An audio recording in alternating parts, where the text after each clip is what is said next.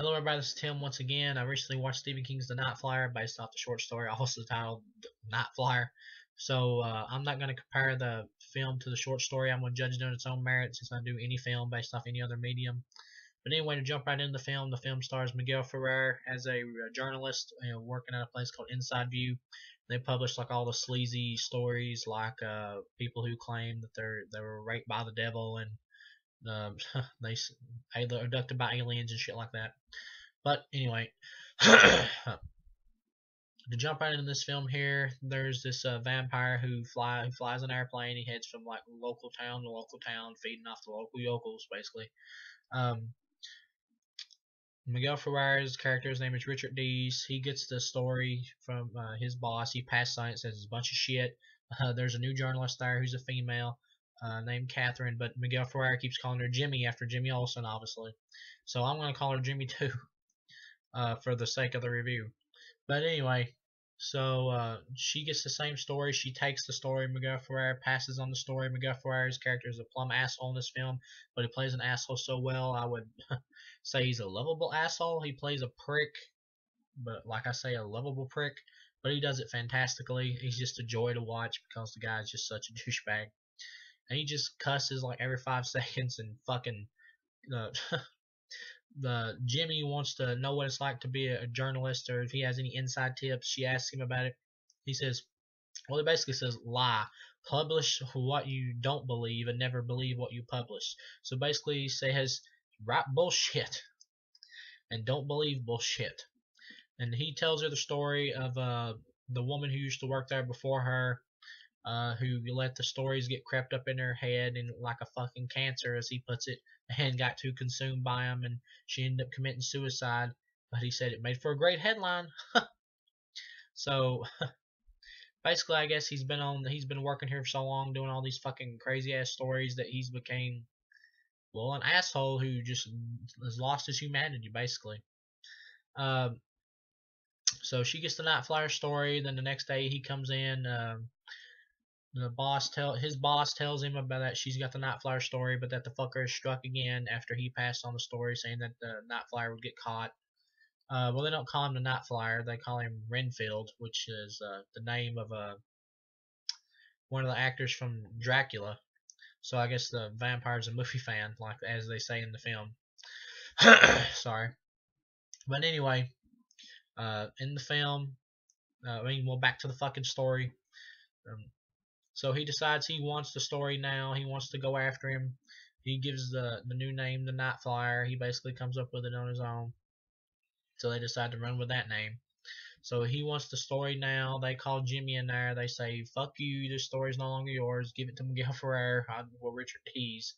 Um, and she's like, "Do you want my ticket too?" And he says, "No, I got my own plane." And she takes the ticket, throws it up in the air. I like this scene transition. It's done good. Then you go into the next scene of him flying through the air. The scene's kind of like a fade in of him flying through the air from the ticket where it's ripped up, falling to the ground. But I like it. It's a good scene transition. But yeah, she was pissed. It was her story. She got fucked over. I don't blame her for being pissed. And so now he's taking on the story. He goes to the town where one of the murders happened. He's tracing all the murders from beginning to end. He talks to a local yokel there. He tells him basically the story that this Renfield guy came in. The vampire wears like a really tacky fucking Dracula cape, like a Halloween outfit. Why, I don't know. He never explains it. I guess since he's a movie fan, he just thinks it's cool. But anyway, he tells him a story that the vampire arrived into town, came there, and his friend Clairboy, I think is how you say his name, uh, was there working the night shift, basically.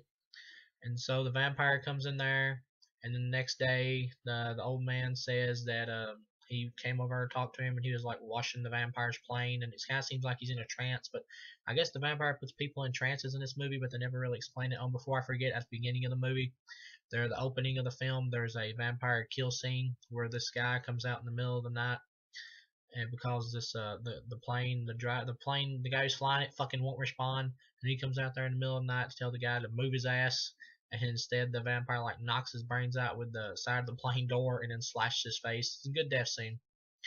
It happens rather quick though. but it's good, decent suspense. But anyway, back to the middle of the story here. So he tells him the story, and the old man tells him that he was talking to him, and he was kind of like talking back like he was in a trance, and he wasn't responding normally. And he was telling him that, man, that Renfield was sure a good fella. Basically, almost exactly like that. Like he's in a trance, and he's washing his plane, and then the old man says before he forgets, there's a big fucking pile of dirt underneath the plane, because in some legends vampires have to like sleep in soil or whatever. Um, so he tells him that story, and then they skip to the next part, and that Claire boy was found with his fucking throat ripped out, and you see the scene. There's not a lot of violence in this movie, like death wise, but you see a lot of the aftermath, and it's pretty graphic. This film relies more on suspense and creep factor, but I mean, it plays it well. And so after that, he heads to the next town to try to get more information, of course. And the next town is the one where he goes into the morgue and just takes pictures of this guy's dead corpse, and he doesn't like try to do it in a nice way or anything. He just fucking pulls the sheet off and takes pictures of his entire body, his entire dead body, the whole thing and all, the whole enchilada, as they would say. And meanwhile, Jimmy is researching the case anyway, and the boss, the guy who runs the place, he's a dick. He kind of overplays it. There's a scene where he laughs like maniacally at the camera for like an hour or for like a couple minutes, and it's just really cheesy and overplayed. That's one of the things I didn't like. And another thing I didn't like in this film is you see the boom mic for a second, which isn't too big a deal, but it's just a little annoying. But anyway, back to the story. Jimmy's investigating the case too, and he's okay with it. And he basically puts them as competitors against each other. She's starting to become more like Richard. Her character is in the film as she evolves. She's bribing people and shit too, trying to get information just like him.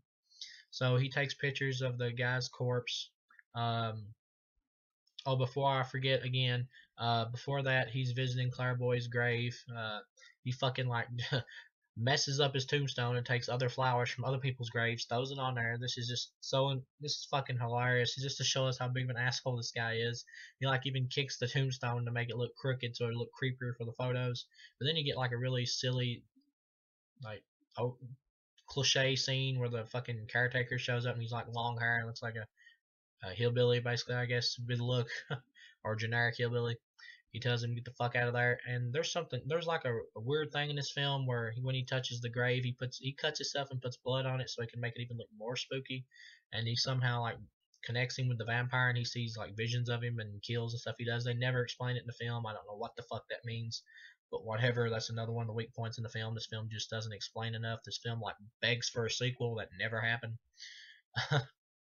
But anyway, so he had, like I said, back to what I was talking about. He takes pictures of the morgue, and then just to you get another kill where this old lady's like sitting outside her house. The vampire's plane is parked there, and she sees this old man getting murdered. She kind of acts like she's in a trance, but she's like really ecstatic and happy. This old man's getting murdered. It's her husband. He gets killed, and then the vampire walks in and just kills her off screen. And it's a decent scene. You see some blood and stuff. Like I said, this film's not overly gory. It relies more on suspense and creep factor. She gets killed off screen, but she seems ecstatic about it. Next scene, you basically get Richard D's Miguel Ferrer having a nightmare about the vampire in his hotel room. It's kind of a neat little scare, nothing to write home about. The vampire keeps, he wakes up, the vampire's wrote on his window in blood, I guess it's blood. Fuck off, basically. He keeps sending messages to the movie telling him just to get the hell out of there and not bother him, but of course, him being an asshole, he doesn't take these messages serious and just keeps coming. He lets the story of he lets the vampire and what it's doing consume him more and more, and to the point where he's so wrapped up in it, he just will not stop.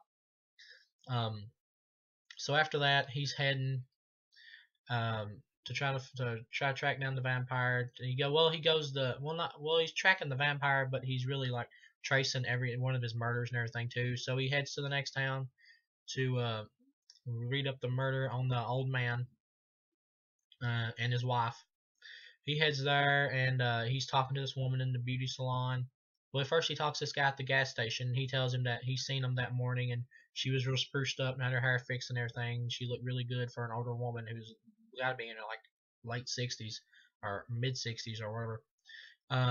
But the guy looked like he was in a trance, like he was pale and drained of blood and in a fucking trance. They never explain like the trance shit in here, but I just assume that the vampire just can put people into trances because vampires tend to do that in folklore. But anyway, or vampire mythology. Then he heads to a beauty salon where the old lady gets her hair spruced up like every couple months or weeks or whatever. And the woman there, the beautician, tells him that she came there and was really ecstatic because they had a friend came to visit, and the way she was ecstatic about it made it seem like he was an old acquaintance. And she wanted her hair to look especially good that day, and wanted her to look especially good that day. So then he goes and heads to the old lady's house. And this movie relies more on suspense, and the in between stuff in it isn't as strong as well the final and the creep factor of the kills and the vampire like just himself. Um, like I was saying, it's the in between stuff in it is good. Like for the scares, you get like this random dog that pops up. I don't know why. It tries to attack him, chases after him. I don't know why it's there. It doesn't really serve much for purpose. It's a decent little scene, but doesn't amount to much of anything. He gets away from the dog. He says, "Fuck you, dog! I'm out of here." Makes it to his vehicle, hits the road. First he takes a bunch of pictures in the trailer, and before that, the cops were telling him about how the incident looked when they went in there, and the old man's head was like fucking laying on a desk, and the old woman was like really peaceful looking, laying on the bed, like she was at peace, basically, that she wanted to die, I guess, or at least she was happy to be killed. So he makes it to his vehicle, gets away from the fucking annoying dog, heads out of there, and then runs into Jimmy, who happens to be there. He tells her basically that if it comes down to me and you with this story, they're gonna choose me over you any day, sister. Basically, and she's to beat it all, she gives in, and he's like, "Come on, you help me out on this. I'll share my headline with you or byline or whatever." And she's like, "Okay," trusting this dickwad. And so she starts trusting him, and they try to find out where this fucker's gonna strike next. They narrow it down to one certain spot. They get ready to head out there. She goes to pack her stuff. She comes back. Of course, he's got all his shit already packed, and he fucking wraps her up in a blanket or a shower curtain one and throws her in the closet, locks her in, takes all her shit and splits and heads there himself. What a dick. He plays it fantastically. There's one other scene in the movie that was earlier than that, right before that, that I really don't think they needed, but it's there anyway just to show how much of a dick Miguel Ferrer is, but we already know he's a major dick. We don't really need this scene. It kind of seems like padding. He runs into like a wreck randomly in the road and starts like moving the bodies to certain positions that look better for his pictures. And once again, it's there just to show him that, just to show us as the audience what a fucking douchebag this guy is, and it works, but it still feels like padding because by then we've got enough scenes to know this guy's an asshole. But anyway, so he locks her up in there, takes all her shit, and she tells him not, that the story has consumed him. But he doesn't give a fuck. He goes anyway because he is consumed. It's too late. He heads out to where the vampire is. He goes there to I believe it's an airport. Everybody there is fucking mutilated beyond recognition. He finds the vampire's plane, looks in it, finds his photo album. You get a little insight into the vampire. You get pictures of what is obviously the old woman when she was younger, and that maybe her and the vampire were like an item back in the day. But if that's the case, I don't understand why he killed her. I mean, I don't really get that. But like I said, they don't. Well, like I'm saying now, they don't explain enough about the fucking vampire's history in this film. It leaves you hanging a lot. Well, no, like I've said before, they don't explain a whole lot about the vampire's history in this film. They just leave so much blank. This film just feels like it was begging for a sequel that just never happened. But that's pretty much as much information as we get. He goes in there into the airport. Everybody's fucking mutilated beyond recognition. Everybody's dead. Even like the little girl and her teddy bear, she's laying there like dead and mutilated. You don't get a lot of gore in this film, but seeing the aftermath of all these dead corpses there, I mean, there's a fuckload of dead corpses there, and especially the little girl is pretty horrific and definitely amps this film up. So he's like had enough of this shit. He's finally gonna leave. Slips on some blood, falls down, heads to the bathroom. I guess to freshen up before he leaves. But if that has been me, I wouldn't give a fuck how much blood I had on me. I got the fuck out of there because that'd been just too intense for me. But not Miguel Ferrer. He goes in the bathroom to freshen up. He's wiping off the blood and shit. The vampire comes in. You get kind of a stupid ass scene where the vampire takes a piss and blood comes out. He's like pissing blood. I don't really think you needed that.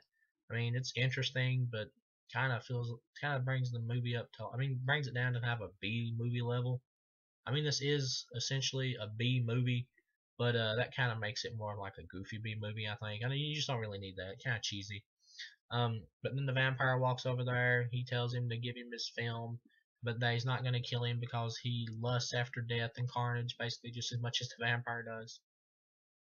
He tells him to give him his film so he can destroy it, but I don't know why, because all he's done is took pictures of the dead bodies and shit, which the fucking press after this is going to do anyway, so I don't really see what the point is in destroying his film. It's kind of useless.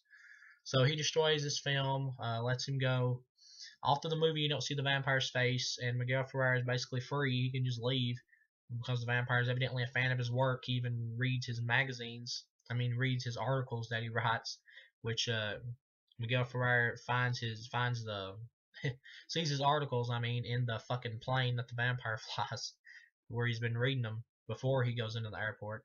But anyway, he comes out of the bathroom and says, "I want to see your face," and the vampire's like, I believe he was, well, no, he just fucking turns around and he's like, "I suppose this was inevitable." And I can't believe that he'd still want to see his face after all this shit. This motherfucker must be hugely curious. But I guess it works for his character. He just can't stop. Um, even though enough is enough. But he wants to see his face. He turns around. He shows him his face. It fucking looks like more like a actual bat than a person, which the vampire design in this I really like. This is a unique vampire look. He looks more like an actual bat. You get a little CGI. His mouth like extends, like that. Further down, you get a little CGI, but it's not annoying or anything. It complements it. And his face, I mean, the face of the vampire in this movie is like really horrific and pretty fucking intense. And he grabs Miguel Ferrer, and like the vampire cuts his own wrist and lets Miguel Ferrer drink some of his blood, and it causes he tells him that he's gonna let him see like a taste of hell or or whatever, or a vision of hell, or what hell looks like. Why, I don't know. I mean, just a few seconds before he was gonna let him go and just say fuck this shit. I guess because he was more curious, he wouldn't stop being curious. He decided to just take him out, or punish him for it. But whatever. The next scene we get is entertaining enough to make up for it. He's like having this big hallucination. It's in black and white, and all the corpses get up, and they're like vampires, and he fucking starts running from them, and there's like creepy shit. It's like his own personal hell. One of the corpses is a woman, and she's like got a dead baby in her arms, and says, "You know what I had to do to get this, Richard? I had to pull it out of me." It's pretty fucking creepy. And then you get a scene where this woman who used to be a journalist that he knew, she's dead. She killed herself by putting a plastic bag on herself during a bath. Her head explodes with the plastic bag on it. She says she looks at him and says she's drowning, and the bag fills up with blood and her head explodes. A little bit too theatrical for a more somber, creepy scene like this, but it's okay. And then you get this guy coming in front of him saying, "Look this way, Richard," and his fucking eyes are flashing like a camera, like Miguel Ferrer has been taking pictures of people all through the movie, so it's like his payback. And Miguel Ferrer punches him in the face. It's pretty funny. And then this guy walks up to him, grabs a hold of him, and says, "I'll be your friend. Let me be your friend." It's pretty creepy and pretty funny at the same time. He runs over and gets an axe and just starts fucking chopping the shit out of everybody. And the movie kind of ends in a cliche. The police show up and obviously think he's the killer. It's pretty obvious that the scene's leading this way. They gun him down. That's pretty big cliche. But there's not really any way the story can end. Once that happened, I mean, there's not really any way that this story can end because this guy's a dick, and it's kind of like this film is more of a story of like human character and this guy's character than it is the vampire. The vampire is pretty much just like the catalyst of exploring Miguel Ferrer's character, and it works for that. And there's really not too many ways the story can end. So he gets gunned down. Obviously, he gets blamed for the murders. Then Jimmy shows up just there in time to take some press pictures, and she's now transformed and became Miguel Ferrer's character. Now she is him. Her character has evolved from a reporter that wanted to do good into him. Because of all the shit she's been through, she's decided to just play it dirty and be an asshole just like him. And plus, what he said: never never believe what you publish, and never publish what you believe. So she looks out the window and sees the vampire, the real killer, leaving, and decides to publish a story of him doing it, just so she can be top dog at the her story can be the number one, I guess. So she transforms into his character. She becomes an asshole. and you get a weird scene when the vampire's leaving, and it shows his human face, and he looks kind of actually sad about what's been happening and what's going on. He like he spits the blood out in the rain, and it's interesting. And he takes off and flies away. Like I said, you don't get enough insight into the vampire, and it kind of plays him a little sympathetic right there at that last second, like he doesn't want to do this shit. But I would like more information on that. This film needs a sequel. But anyway, after that, she looks at the police ask who's this guy, and she says it's Richard Dees. We call him the Night Flyer. Typical ending. Um, and that's pretty much end of the movie. And it focuses in on her on the paper, and her story is on the front cover. I mean, it focuses in on the inside view paper that they released, and her story is on the front cover. So she's became Richard Dees, and that's the character arc. For this film, I would give it 3 stars out of a possible 4. It's a good movie. It's not a great movie. It leaves too much unanswered with the vampire, and it's got a couple little cliche shots, and the middle kind of muddles a little and drags a little bit. But all for acting wise, the guy who plays the vampire does fine. The makeup effects on him, they look great. He looks like a fucking actual bat. He looks awesome. His teeth, he's got like gigantic sharp razor teeth, not little fangs, not two little ones like that. And it looks pretty damn intense and cool. Miguel Ferrari plays an asshole terrific. I like Miguel Ferrari. He was great in RoboCop as another asshole. And the girl who plays Jimmy, or Catherine, she's cute. She does fine. She's likable. And her character arc to becoming basically Miguel Ferrari's character, or the way he is interesting and played up decently in the film. Like I said, the film is a 3-star film out of a possible 4. It's a good movie, but it needs a sequel. Really, there's a lot of ideas in the film. Well, a lot of unanswered stuff in the film that's too vague. I know they're trying to keep some stuff in the shadows, obviously, and maybe they planned a sequel, but it never happened. But I know they're trying to keep some stuff in the shadows on purpose, and it works. But this is an example of keeping too much in the shadows. But it's still a good film, and I would definitely buy it, and I definitely recommend watching it if you like vampire films or horror films in general. But it's not a gore fest, but it's entertaining and very suspenseful. And the main character, Miguel Ferrari, is fun to watch the entire film, and he's a lovable asshole. But yeah, this is a good film, and I definitely recommend watching it if you're a horror fan. So I'll see you guys later until the next review, and I hope you have a good day. So peace out.